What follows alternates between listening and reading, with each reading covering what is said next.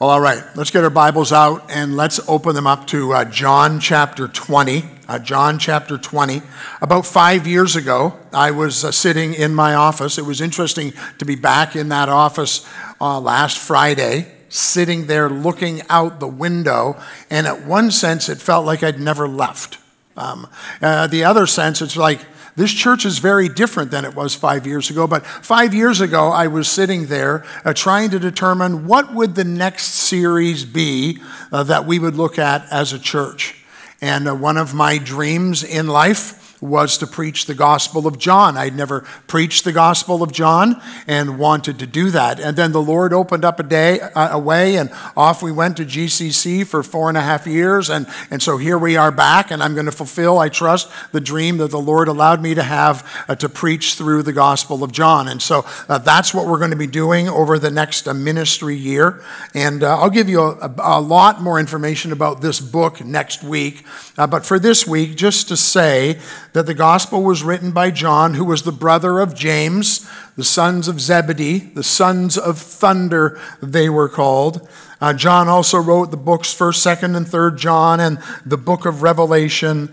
This book is written towards the end of his life. It was before he wrote the book of Revelation, but towards the end of his life. And so most of the rest of the New Testament is already written before the Gospel of John is written. The Gospel of John's an incredible book for anyone who wants to understand about Jesus. It often uses a starting point with unbelievers and new believers. The word believe, or some form of the word believe, appears almost 100 times in this book. And so our series is entitled Believe. Because if you've never trusted Jesus Christ, I would encourage you to go home and this week read the Gospel of John and ask these kinds of questions. Who was Jesus? What did he do? And what should I do as a result? That's true for all of us. I've been reading and rereading this book and just mesmerized and encouraged by the work of Jesus Christ and how John wants to make sure we have this clear picture of who our Savior Jesus Christ is. When you're preaching and you're going to preach a new book, one of the questions you always ask is, so what's the key verse in this book? Or what is the book about? What is its purpose? And that's what we're going to take a look at today. This will be an introductory message to the series. But in John 20, 30 and 31, unlike some other books of the Bible where you have to kind of discover what the book was for, thankfully, John, he just tells us. He makes it absolutely perfectly clear what the book is about. So let's stand together. We want to honor God as we read his word and we see what this book is all about. John 20, verse 30. Now Jesus did many other signs in the presence of the disciples, which are not written in this book.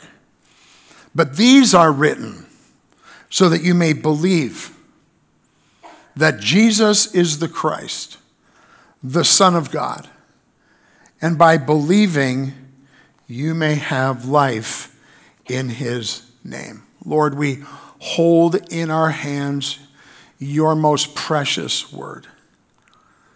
John, the son of thunder, wrote this down so that we might believe. And I pray, God, in the journey of our message today, in our journey through this book, through this ministry year, you would strengthen our faith. You would strengthen our resolve. You would strengthen our passion to be followers of Jesus Christ. I pray that as the word of this book is preached, that, Father, people who've never trusted Jesus Christ would come to the place of understanding how awesome our Savior is, how amazing the work he has done, and they will put their trust in Jesus Christ alone for their salvation. Lord, so give us ears to hear your word this morning, minds to understand, but then, Lord, would you give us faith? Faith, Father, to live these things out for the glory of our Savior. We pray in Christ's name. Amen. Amen. All right, well, you can take your seats. I entitled this message, Belief. So what's the big deal? So what's the big deal? Well, he mentions believing about 100 times, so for him, it was a big deal. If I was to say what the big idea of this message is, it's believing is that your eternity hangs in the balance. Your eternity hangs in the balance. So this is not just some side thing or some thing that we can think about or an area for us to grow in. Believing determines where you're going to spend your eternity. And so when he comes, when John writes, he says, these things are written that you may believe that Jesus is the Christ, the Son of God, and that by believing you may have life in his name. He's like, this is so foundational. This is so core. And you're like, well, I've already trusted Jesus, so what do I need this for? We need to be reminded of this every day. We need to be living our faith out based on what Jesus Christ has accomplished for it. May we never forget the work that Christ has done, and that by faith alone, in Christ alone, we have been saved. So let's jump into the text. He says, these things, in verse 31, these things are written. These things are written. I'm going to take a little bit of time this morning to make our way through as an introduction to the book. What were some of those things that were written? These things are written that you might believe, so they must be important. They must be things we should take note of. If you take a look at the context, and if you know me, you know, context is king in the scripture. In the verses before, Jesus Christ has just risen from the dead. He has appeared to Mary Magdalene. He has appeared to the disciples. And now Jesus has just been with Thomas. 8 days later, his disciples, in verse 26 says, were inside again, and Thomas was with them. And although the doors were locked, Jesus came and stood among them and said, peace be with you. And then he said to Thomas, put your finger here and see my hands, and put your hand and place it in my side. Do not disbelieve. Do not disbelieve, but believe. And Thomas answered him, my Lord and my God. And Jesus said to him, have you believed because you've seen me? Blessed are those who have not seen me and yet have believed.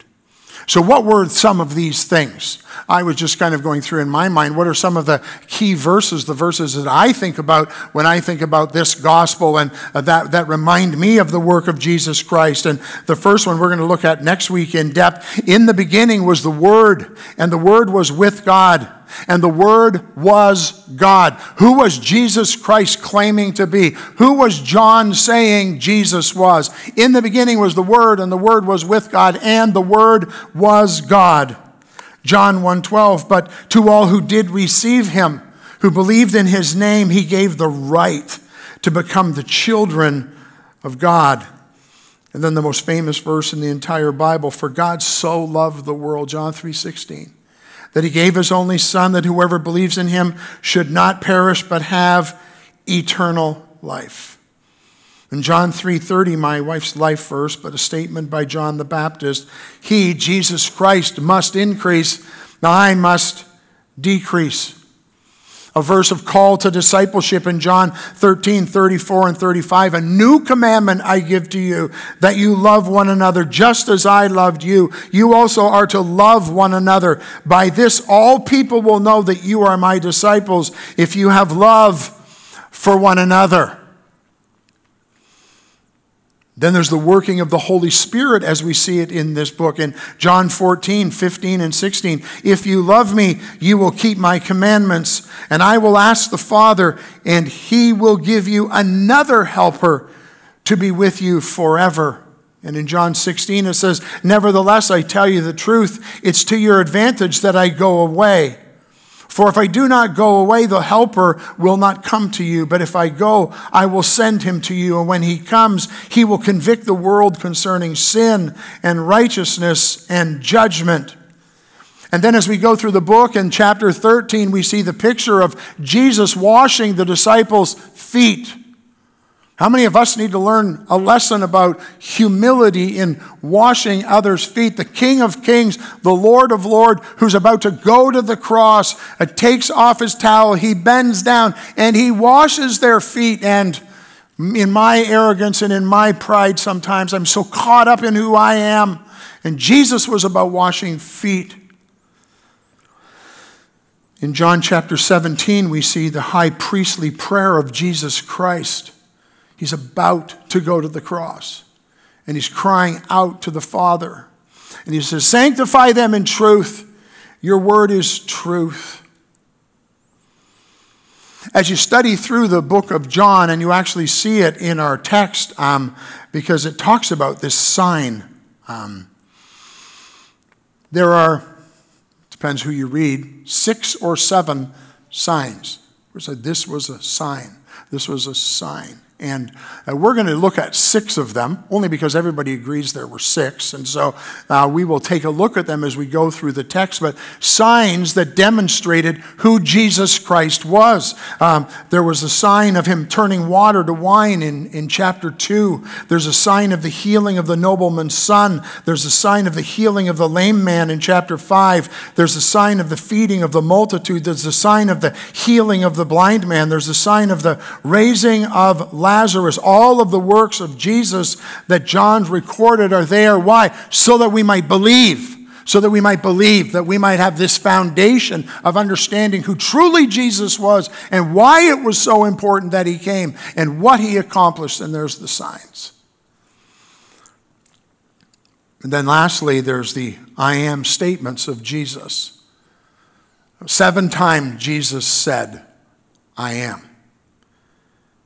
In John chapter 6, he said, I am the bread of life. John 6:35, Jesus said, I am the bread of life. Whoever comes to me shall not hunger, and whoever believes in me shall never thirst. And in verse 51, I am the living bread that came down from heaven. If anyone eats of this bread, he will live forever. And the bread that I will give for the life of the world is my flesh. Bread satisfies physical hunger, but Jesus satisfies the spiritual longing in every man. I am the bread of life. I am the light of the world. In John 8, it says, again, Jesus spoke to them saying, I am the light of the world. Whoever follows me will not walk in darkness, but will have the light of life. And in John 9:5, it says, as long as I am the world, I am the light of the world. In a world that's filled with darkness, we see it around us every single day. Jesus is the light. Jesus is the answer to the darkness. Jesus says, I am the door of the sheep. In John 10:7-9, Jesus again said to them, truly, truly, I said to you, I am the door of the sheep. All who came before me are thieves and robbers, but the sheep did not listen to them. I am the door. If anyone enters by me, he will be saved and will go in and out and find pasture. Jesus is the protector of the sheep. What a great hope we have that our salvation and its security is not based on what we accomplished, but it's accomplished in what Jesus Christ has done, and he is the door. He is the great protector. I am the door. Then Jesus said, I am the good shepherd in John 10:11-14. I am the good shepherd. The good shepherd lays down his life for the sheep. He who is a hired hand and not a shepherd, who does not own the sheep, sees the wolf coming and leaves the sheep and flees. And the wolf snatches them and scatters them. He flees because he is hired hand and cares nothing for the sheep. I am the good shepherd. I know my own, and my own know me. This speaks of the sacrificial love of Jesus. He does not leave us uncared for. And then Jesus says in John 11, I am the resurrection and the life, in verses 25 and 26. I am the resurrection and the life. Whoever believes in me, though he die, yet shall he live. And everyone who lives and believes in me will never die. Do you believe this? Death brought despair, but the ultimate resurrection of Jesus Christ brings life to those who believe. And then probably the most famous one, Jesus says, I am the way, the truth, and the life in John 14:6-7. No one comes to the Father except through me. If you had known me, you'd have known my Father also. From now on, you do know him and have seen me. All roads do not lead to heaven. All roads do not lead to Christ. There are not many paths to God. There's one, through the finished work of Jesus Christ. And then the last I am, Jesus says, I am the true vine, and chapter 15, I am the true vine, and my Father is the vine dresser. Abide in me, and I in you, as the branch cannot bear fruit by itself unless it abides in the vine, neither can you unless you abide in me. I am the vine, you are the branches. Whoever abides in me, and I in him, it is he that bears much fruit. For apart from me, you can do nothing. We prayed back in the room before the service today, and we talked about this in the prayer. It's like, Holy Spirit, please do what only you can do in this place. We want to be abiding in the vine, but we understand fruitfulness comes from abiding in the vine, and unless God works in us and through us, nothing will be accomplished in our church. Nothing will be accomplished in the junior high, the senior high, the children's ministry, the men's ministry, the women's ministry, the small group ministries. In any of our, nothing will be accomplished for eternity unless the Holy Spirit does the work, and that comes by people who are abiding in Jesus Christ. So why is this all so important? Well, these 7 statements, if said by anyone else, would be blasphemy. And it was part of the reason the Jewish leaders wanted to kill Jesus. They knew exactly who he was claiming to be. And what he was claiming in this book is what we want to see as we consider the Word of God, as we consider these things are written, these kinds of things, so that you might believe. You might believe and be saved. You might believe and find courage. You might believe and have an encouragement to move forward in a difficult time. These things are written that you might believe. So let's look at 2 or 3 things real quick. Here's the first one. Believe because of who he is. Believe because of who he is. We're going to see this all through the book, but in this text it says that these things are written that you might believe that Jesus is the Christ, the Son of God, that Jesus is the Christ. Jesus means Jehovah is salvation. These things are written so that you can see where salvation comes from. You can have the confidence of knowing your sins are forgiven because of who Jesus is. These things are written that you might believe that Jesus, Jehovah, is the Christ. He is the anointed one. That's what Christ means. He is the anointed one. He is the one who God poured his blessing onto. He is the one who has come for our salvation. He is the Messiah. We're going to learn from John the Baptist in a couple of weeks. Why did John come and what was his purpose? And at the end of it all for John the Baptist, it was, hey, look at that guy over there. He's baptizing more people than I am. Why? Because he must increase. I must decrease. God, help me to learn that in my life. When I get a little uppity about myself and I think I'm all that I would remember that he must increase and I must decrease. Maybe there's something that happened in your workplace this week or happened in your family or maybe on the way to church today and it was like you were on the throne. You were the king of your castle. And you lost sight of he must increase and I must decrease a long time ago. He's Christ, the anointed one, the Son of God. I'm looking forward to looking into that as we look at John 1:1 tomorrow. Jesus Christ was the satisfaction of God's wrath. The wrath poured out on the world because of sin. The wrath poured out that separates us. The wrath poured out that gives us no hope. And Jesus Christ was the wrath. He was the one who satisfied the wrath of God. He met God's requirement because a payment was required that none of us could make. Without the shedding of blood, there is no remission of sin. The whole Old Testament, the law is all pointing out and just really brings us to the place of we are broken people and we have no hope. And they had all of these blood sacrifices as a picture of what Jesus Christ would come and ultimately do. He would be the perfect sacrifice. He would be the one who would stand in our place before God. He was the one who suffered. And so we have this great picture of who Jesus Christ is. He was the one who met the requirement of the law. He was the one who satisfied the wrath of God.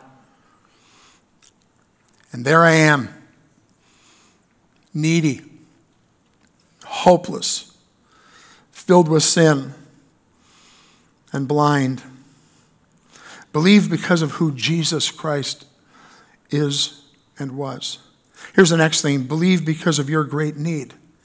Believe because of your great need. Look what it says in the text. But these things are written that you might believe. That you might believe. You might believe. Why? Because you have a great need. But it said that you might believe. Dennis, thank you for your kind words about my life growing up. I sounded like a little bit of an angel. I thought, man, he was a really good kid. He didn't give you half of it, let me tell you for sure. I remember the day that I was in church, little church that we went to at the time, and I heard a message as an 8-year-old kid about preparing to go on a trip. And that's what triggered in my mind. The God's Spirit worked in my life, and I went home and I asked my mom for some more information about what's that trip about. And she explained that he was talking about how you go to heaven. What does that mean to have eternal life? It's what he says right in the text, that you might have eternal life. And that night I trusted Jesus Christ as my Savior. I am so thankful to my mom. I'm so thankful to that church. But the reality of faith is that faith is a personal thing. It's a you thing. You don't get to heaven based on the faith of your family. If someone said to you, how do you know you're going to heaven? You go, well, my mom and dad. It's a wrong answer to the question. Your mom and dad might have been faithful. Mine were. The churches I've gone to have been faithful, and I'm thankful to God for each one of them. But the reality of faith is a decision that you make, where you put your trust in Jesus Christ. We're going to come back to that, but he says that you might believe. I think of the impact of my parents. I think of the impact of friends and church, and that's all important. I think of the reality of 2 Corinthians 5:20, where it says, therefore we are ambassadors for Christ. God making his appeal through us, we implore you on behalf of Christ, be reconciled to God. It's not lost on me that we carry a great responsibility as followers of Jesus Christ, but I can't save anybody, and you can't save anybody. God's Spirit works, and people need to make a personal decision. Have you trusted Jesus Christ as your Savior? The faith of your parents is not going to get you into heaven. The teaching of your church is not going to get you into heaven. What will is a personal relationship with Jesus Christ. These things are written that you what? That you may believe. That you may believe. Okay, so what's this believing thing then? 100 times it appears. And what's it talking about? It's not just talking about an understanding or a mental assent. It goes way behind a mental assent. Let me paint you a couple pictures here. This year, Sue and I, in my role with GCC, had the privilege to fly out west. I've had the privilege to fly many times, and I understand a little bit about lift. I understand about wings on airplanes. I understand about airspeed. I understand why they extend the wing out so the air going over the top makes the plane rise, and all the rest of it. And I can believe all that. But eventually you have to get on the airplane. Right? That's the picture of belief. That's the picture of believing.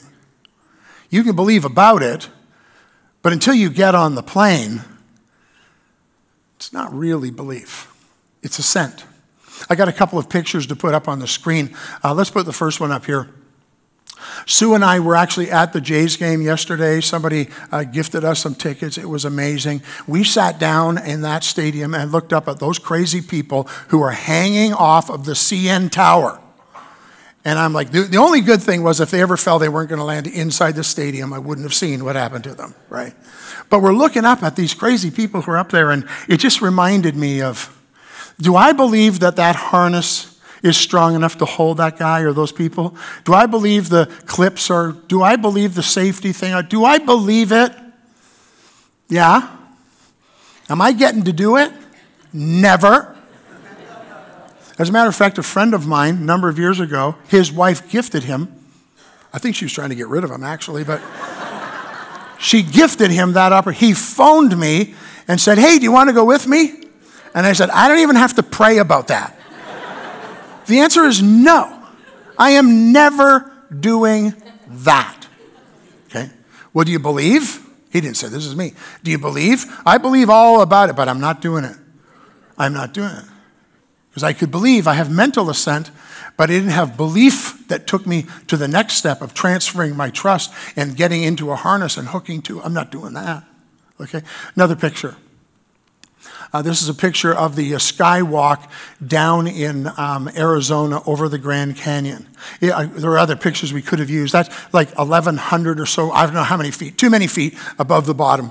For when it collapses and I'm on it, it's way too high, right? And so I look at it, there's people out there. Do I believe it will hold me up? Do I believe it? Well, I see people out there and I think it's okay. But the guy who designed it must have been crazy because he made the floor glass. And some of you are like, yeah, so what's the big deal? I'm never going on that thing. Do I believe that it could hold me up? Yeah. Do I think yeah, I'm not getting on it. I'm not transferring my trust. I'm not putting my hope in that. Okay. So the text says, these things are written that you may believe. Believe. Not just mental assent.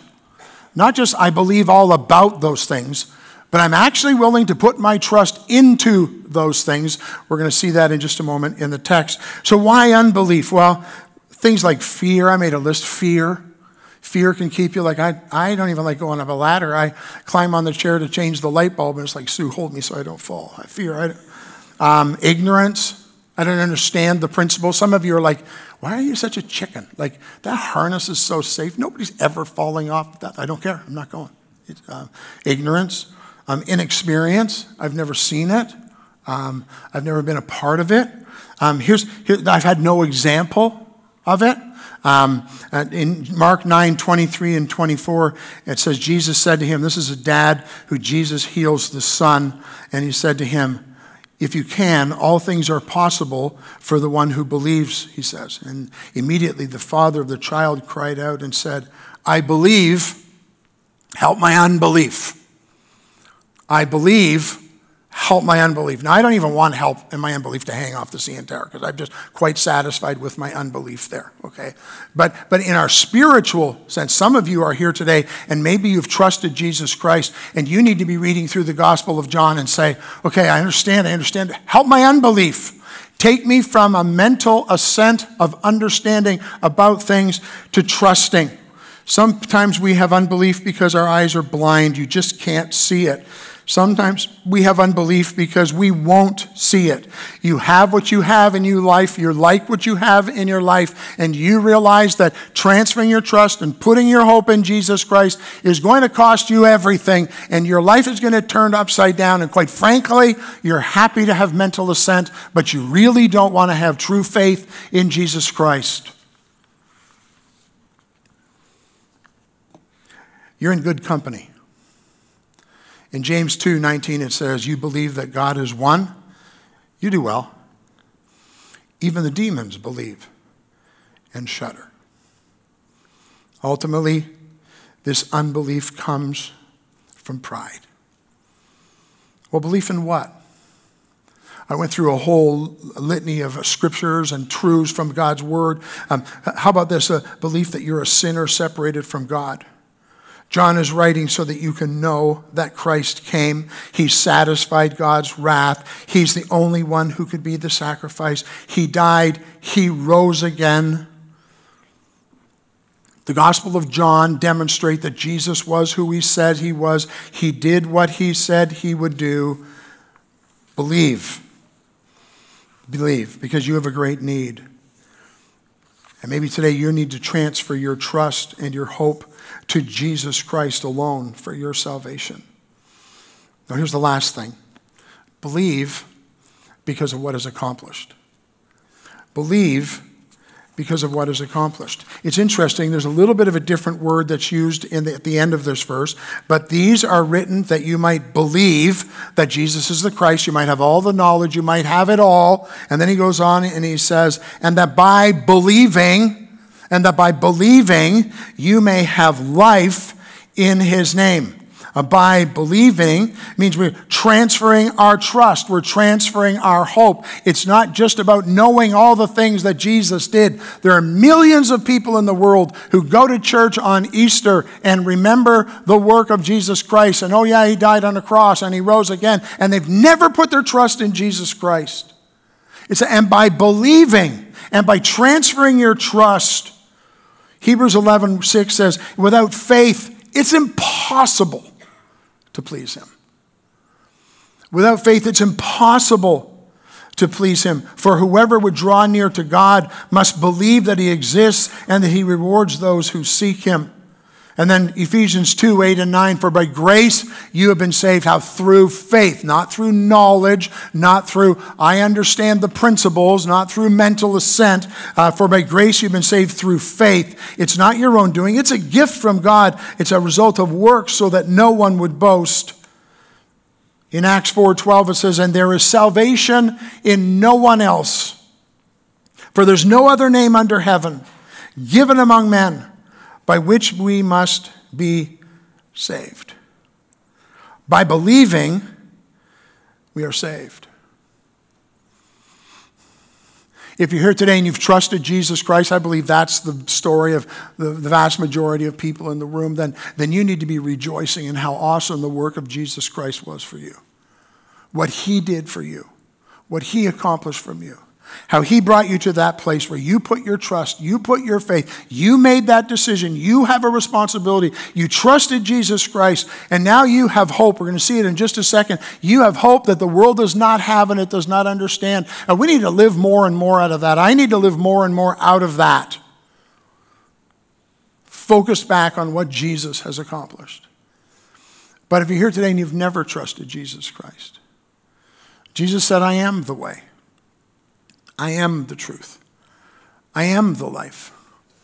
No man comes to the Father except through me. And it's in the transfer of your trust from your hope in yourself or whatever else your hope has been in the days gone by, and putting your faith and trust in Jesus Christ. You've seen me, if you've been around here, you've seen me do this so many times. When you get to heaven and God says, why should I let you into my heaven? The answer is, because I'm with him. Because of what Jesus did. Because of what he accomplished. Believe you're a sinner. Believe that Jesus Christ is the Savior.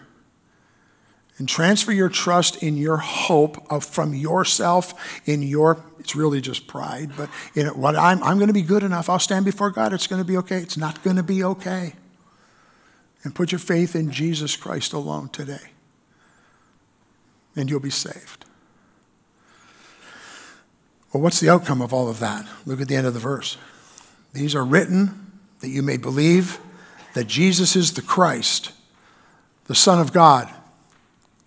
And that by believing, by you getting in the harness and leaning off the tower, by you doing that walk out on it, moving beyond mental assent to actual faith in Jesus Christ. And by believing, you have what? You will have life in his name. Life that starts today. Eternal life that begins the moment you trust Jesus. For me, it was when I was 8 years old. And you put your faith in Jesus Christ. Eternal life begins at that point. Oh, it's going to get way better, believe me. But that's when our life begins. And so we have this new life in him. You may have life in his name. And so the journey and the hardship and the discord that comes to all of us, we have a different hope. We have a different vision. We're looking forward to something far greater. And that's what's offered in this book. That's why John said, I've written all this. I've written all this so that you can believe. You believe in Jesus, the Christ, the Son of God. And that by believing, you can have eternal life. Well, so what? I know some of you have been waiting for me to say that. So what? Your eternity hangs in the balance. The eternity of our kids and our grandkids hangs in the balance of this truth of who Jesus Christ is and what he has done. And so do you believe? And by believing, do you have eternal life? If not, today is the day of salvation. Believe on the Lord Jesus Christ and be saved. And if you are a believer, if you have believed, what difference will this awesome finished work of Christ make in your life? He gave his life so you can have life that needs to be surrendered for his glory. Let's pray. Father, this is your word. I thank you for these two verses. where John just lays out so clearly what he was passionate about, what was important to him, what was critical. He wrote, these things are written that you might have life. Father, I pray that you would take your word in the power of your Spirit and accomplish what needs to be accomplished in each one of us for the fame of our Savior. We pray in Jesus' name.